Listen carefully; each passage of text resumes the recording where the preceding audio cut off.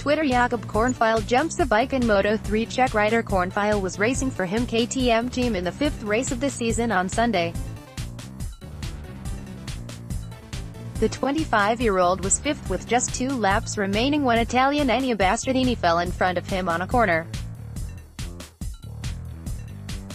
Kornfeil had barely a second to react and looked set to lock straight into Bastianini's upturned bike.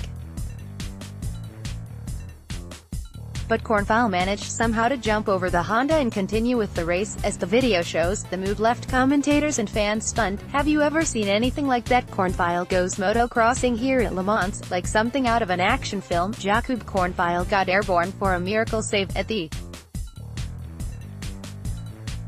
Spain's Albert Arenas, won the race on his KTM, ahead of Angel Nieto teammate Andrea Migno.